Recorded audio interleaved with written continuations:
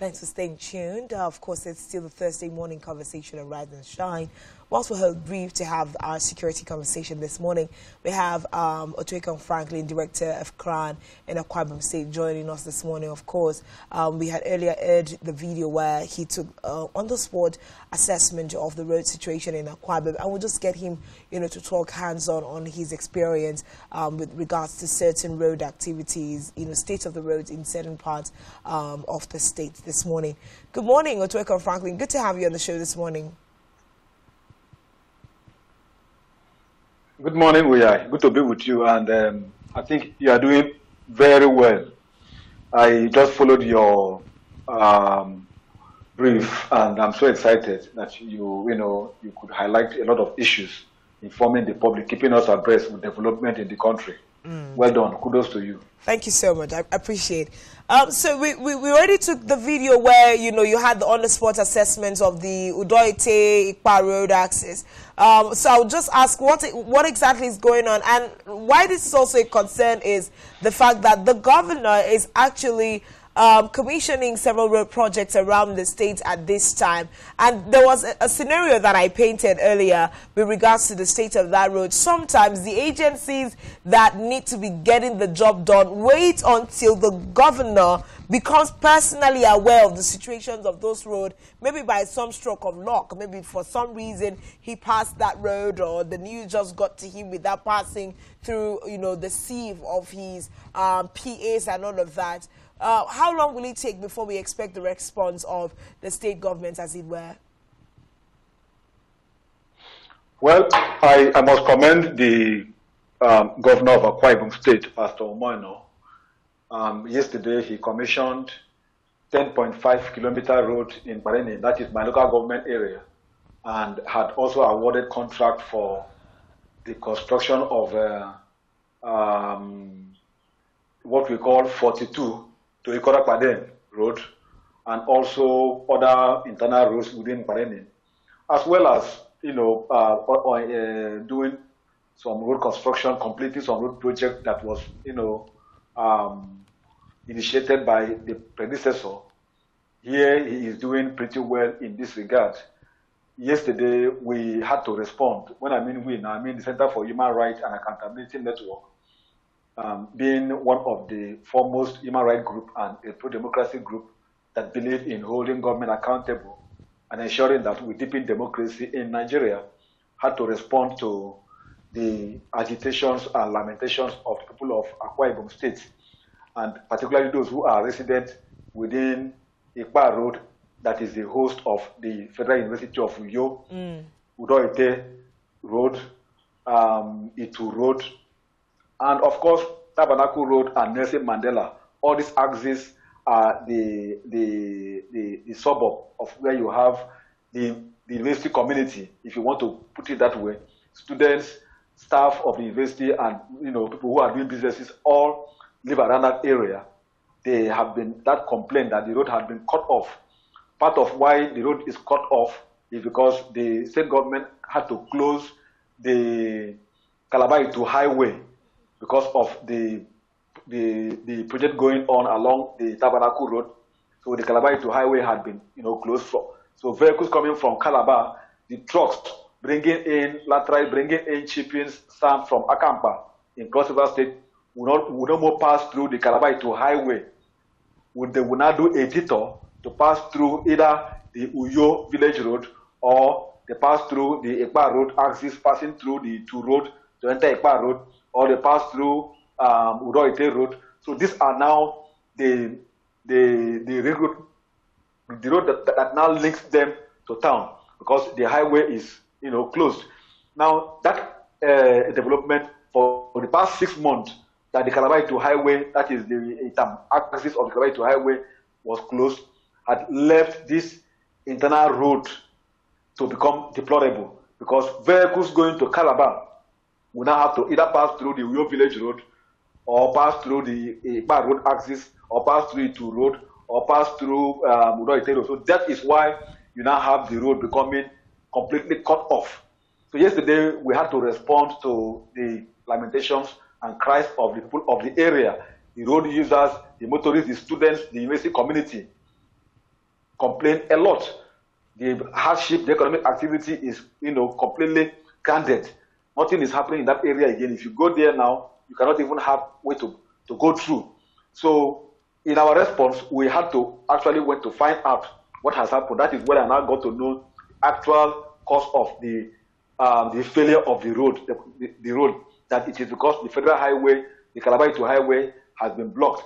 Now, the governor has directed that the Uyo village road linking the Barracks road should be, constructed and dualized to make it a dual carriage way. This is excellent. Yesterday, our team went there. We did not see anything on ground. We believe that the moment a government award contract, what should follow should be action, because this project is meant to serve the people. If the government award a contract and for 3, 4, 5 weeks nothing happens, it means something is wrong. So yesterday we had to take a tour to actually find out what is actually happening to the Calabar, to the Uyo village road, and we saw that the contractor was yet to mobilize to site. It was yet to mobilize to site. Okay. We did not see any sign. Nothing apart from the fact that the refuse had been heaped on the road. That is also the official dump site of refuse. Refuse has been heaped on the road. The road has been cut off.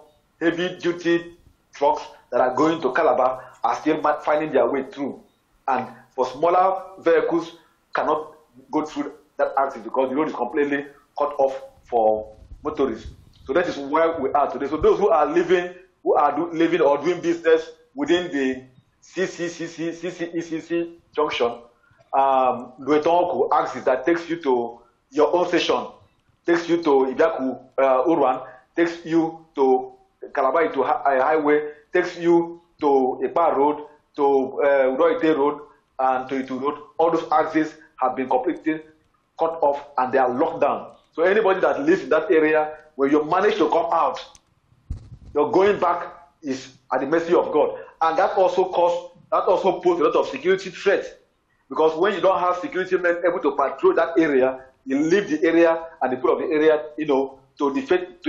to their fate. So you will hear of incidents of robbery, incidents of court activities, because that is student-dominated environment. So what we did yesterday was to draw attention of the governor. Perhaps he may not be aware of this development, that this is what is happening, that he needs to immediately direct the Commissioner for Works and the agency that maintains roads. Now you see, that is the Akurima Road Maintenance Agency. You see, it is cheaper and cost-effective to repair this road as they are. Very little potholes, very little dishes. But when it becomes completely failed, it will consume so much money.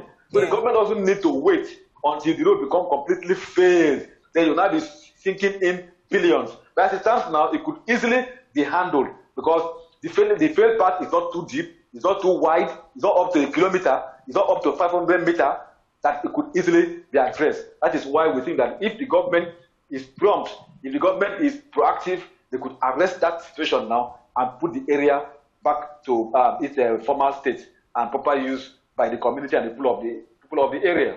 Okay. Let me say hello to our security expert who's been able to join us. We're having a conversation with him in a moment. We have Dr. Yahuza Getso joining us this morning, of course, a reputable security expert which we'll be having these security conversations with. Good morning, Dr. Getso. Good morning, viewers. Good morning, team. Good to have you on Rise and Shine. I'll join you in a moment. Let me just wrap up with Otuekong Franklin. Grand Director, one of the issues that we see as a result of some of these activities is that Akwa Ibomites are clamoring that some of the commissioners in the cabinet of, Governor Pastor Moino need to be laid off. I mean, 90% of them were inherited from the Udomi Manuel-led administration. Do you think that his commissioners are working in tandem with his Arise Agenda vision? And are you also, do you also play to the sentiments or the thought, rather, that, some of these, that he should rejig his cabinet with regards to the commissioners?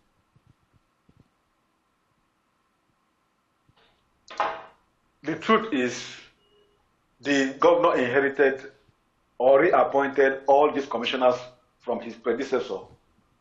My take before the governor was sworn in was that he need to form his own team, people who will actually, align with his agenda, people who will come with fresh ideas, people who will come with fresh innovation and will add value to his government. But because he has the right to hire and fire, he had so decided to appoint these persons that are there. But the truth is that these people currently, because he, the governor, came out in a public function to announce that he will soon dissolve or reshuffle his cabinet. That statement by the governor had actually affected the psyche, affected the effectiveness of his ESCO members, because they don't know when this will happen. They are just waiting for the governor to say, I have dissolved my ESCO, or I am reshuffling my ESCO.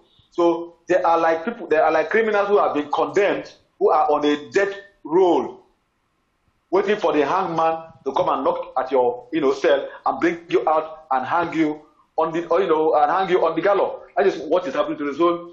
I have said before that these commissioners, as it stands today, are like people who are on a death roll. They are just waiting for the hangman to hang them on the on the gallows. So they are not adding any much value, if you ask me. They are instead working in a revise. They are working in counter development. What they are doing is not contributing positively to what they are supposed to do, to the dream of the governor. I'm not telling the governor to dissolve his ESCO. I'm not telling him to also sack anyone. But I'm saying by now he ought to have known that he has not achieved much that he should have achieved, because of the fact that people who are in his cabinet are not adding enough value. He needs to reject the cabinet and put fresh ideas, bring in fresh brains, bring in people who have the zeal and passion. And don't forget that these people who are there, so some of them have been there since the days of the Obama government. They have been there since the days of Akpadio's government. They've been there since the days of the Udom's government. So they have gotten enough wealth. They are, in fact, themselves wealthier than even the government. So they feel that they are just doing the government a favor to serve. They are not the zeal, the passion, the love for the state is no more there, because they have made enough resources, enough wealth, so they just feel sluggish. If you go to the ministry today, you see that the ministry is always vacant, always empty. You won't see commissioners on their seat. Okay. They don't report to work. They are in their homes. They stay in their homes and behave as if they are even the governor themselves. That is the way they behave. So the governor needs to get people who will be loyal to him, who will pay obedience to him, and work in line with his Arise agenda in order for him to achieve his dream. Like I said before, it is up to him to decide whether to reject his cabinet, whether to sack anyone. The honors lies on the table. He has the scorecard of all of them. Okay. He can appraise them and know what to do going forward. Okay. All right, then, and I also do hope that civil society organizations such as yours, who also offer an eye to the activities of government, would help to, put these kinds of concerns of the citizens forward. But thank you so much, Otuekong Franklin, Director of Crime in Akwa Ibom State, for all the good work that you do for the people of the state as a civil society organization. Thank you for your time on the show this morning. My pleasure, always. Thank you so much for having me. Thank you very much.